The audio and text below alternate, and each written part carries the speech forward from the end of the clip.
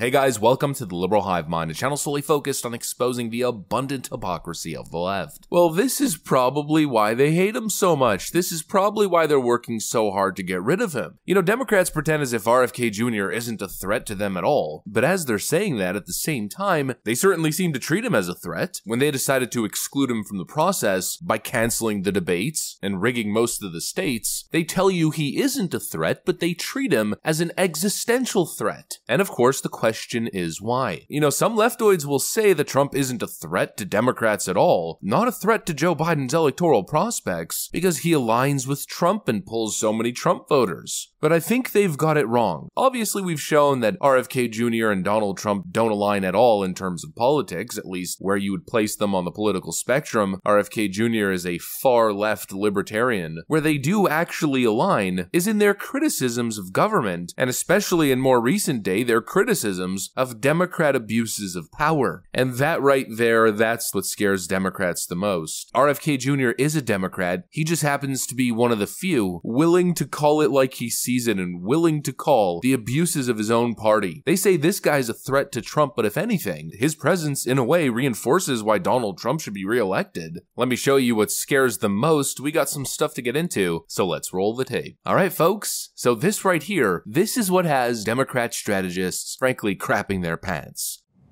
Well, the United States Constitution doesn't say that you can't get elected president if you're a convicted felon. I think this strategy of trying to get rid of President Trump using the courts is going to backfire on the DNC. And I said that at the outset. I think my worries about that are validated by the fact that he raised $200 million, most of it in small donations, within 24 hours of his conviction. I think it's going to harden it's going to pour concrete on the polarization in this country, and it's just not good for America in the long run. And there's too much indicia that this was a political prosecution, because the prosecutor in 2016 rejected this case and said it was not a good case. The federal prosecutors also rejected the case. The current DA ran on a promise that he would prosecute President Trump, and so it looks bad to a lot of Americans. RFK Jr. is willing to say it. He's willing to stand up in front of an audience and essentially say, look, the Democrats, Joe Biden, those people are fascists and what they're doing is wrong and they're abusing the legal system. Joe Biden's going on and on about how the process should be trusted and nobody should be questioning the credibility of the American justice system. Don't be a dangerous conspiracy theorist. Yet here's a high-profile legacy family Democrat, a Kennedy for Pete's sakes, running as an independent with quite significant support in the presidential run, basically telling everybody it's bogus, the charges are political, they're exaggerated, and he's essentially defending Donald Trump. They must be shaking in their boots. That's why they mobilize the Kennedy family at any point that they can to engage in this weird Hollywood-edited style group condemnation against their own family member, for Pete's sakes. My name is Joe Kennedy. I'm Carrie Kennedy. Troy Kennedy. Kathleen Kennedy Townsend. Chris Kennedy. And I'm here to proudly endorse Joe Biden. Joe Biden. Joe Biden. RFK Jr. is their worst enemy right now. I mean, he poses an existential threat to their election hopes heading into 2024. This kind of thing ruins their entire campaign, because what he's saying essentially ruins their entire campaign. They've spent years crafting this precious narrative that Donald Trump is a threat to our democracy. And when it comes time to convince the people that your narrative is true, well, it's probably just a little bit unhelpful to have somebody with the last name Kennedy running around saying stuff like this. President Biden is a much worse threat to democracy. And the reason for that is President Biden is the first candidate in history, the first president in history that has used the federal agencies to censor political speech, so to censor his opponent. That no, in fact, your entire narrative about this whole threat to democracy thing is twisted, and rather you are the threat to democracy, the person pointing the finger. Joe Biden, or rather the person being puppeted to point the finger at the other side. This whole mumbo-jumbo about the greatest threat to the homeland, those white MAGA supporters and their leader, Orange Corn Pop. It no longer works. Everything they've they've put so much work into, well, the whole thing just falls apart. You know, heading into the election, what's really going to make the difference now? Pulling independent votes and undecided voters. Can you pull the people who are on the fence over to your side? Well, both sides certainly can. There's a whole lot of time ahead of election day, but on this particular talking point, not so sure. Another thing interesting in this polling was more independents said that they worry about President Biden weakening democracy than Trump, 53% to 42%. What do you make of this? I find it shocking, honestly. I can't,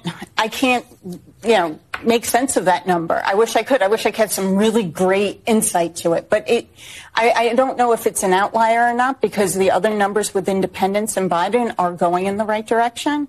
So that may be it. But also, just one thing I wanted to add on to what Basil said. This trial's not on TV. You guys do a great job reporting what's happening. But if there aren't those images coming out of the courthouse, people feel like they know this story. We've heard about it for a long time, so it doesn't surprise me that they're not interested. I mean, you could see how shocked they were to learn that at MSNBC, that a majority of independents view Donald Trump as less of a threat to democracy than Joe Biden. From Charlottesville to January 6th, and then of course all the time in between and after. The millions of times they've uttered the words extremist, insurrectionist, threat to our democracy. After Joe Biden's divisive, hateful, blood-red backdrop speech, after all the books that have been written, like this one, White Rural Rage. Their new book, out tomorrow, is entitled White Rural Rage, the Threat to American Democracy. And Tom, we'll start with you. Why are white rural voters a threat to democracy at this point? You would think, as we pointed out, looking at Joe Biden's background and Donald Trump's, that the opposite would be true. I mean, we lay out the fourfold interconnected threat that white rural voters pose to the country. First of all, and we show 30 polls and national studies to demonstrate this, so we provide the receipts in Chapter 6. They're the most racist, xenophobic, anti-immigrant, and anti-gay geodemographic group in the country. Second, they're the most conspiracist group. QAnon support and subscribers, election denialism and scientific skepticism, Obama birtherism. Third, anti-democratic sentiments. They don't believe in an independent press, free speech. They're most likely to say the president should be able to act unilaterally without any checks from Congress or the courts or the bureaucracy. They're also the most strongly white nationalist and white Christian nationalists. And fourth, they are most likely to excuse or justify violence as an acceptable alternative to peaceful public discourse. Look what's written on the front page of the book. The threat to American democracy. White farmers in the rural areas. It's so stupid it's funny. I'm laughing as I'm recording this. But all this time, all these resources, all this effort to craft this narrative, and it fell apart the moment they indicted Donald Trump. The moment Elon Musk purchased Twitter and released the Twitter files, all of these events continue to stack, from the Russia hoax to the bogus impeachments, all the way to this hush money trial. More and more people are waking up, and obviously the Democrats don't want that to continue. They don't want people to keep seeing this obvious hypocrisy, that they are essentially everything they accuse Donald Trump of being. They don't want RFK on that debate stage. They don't want him present because he's essentially exposing the truth. He's not a right-winger like Donald Trump splitting the right-wing vote. He's a Democrat exposing Joe Biden and his cronies, the current regime, exposing them as the fascists they are. And you know what's really funny here? They could have just included RFK Jr. in the Democrat primary process. They could have hosted debates and entertained the whole process. And RFK Jr. would have likely lost. I mean, the whole thing was rigged for Joe Biden. RFK would have likely taken the L and moved on with his life. He would have retreated to the shadows. But instead, they strong-armed him, and now he's not going anywhere. It's kind of funny how things play out. I'm just curious if CNN is going to let RFK Jr. on the debate stage with Donald Trump and Joe Biden, considering some of the base stuff that this guy's saying outside of his Looney Tune left-wing stances. Probably not going to happen. Anyways, that's pretty much what I got for you guys on this one. Hopefully you enjoyed it. If you did, make sure to leave a like and possibly subscribe. Thanks for watching, and I'll see you on the next one.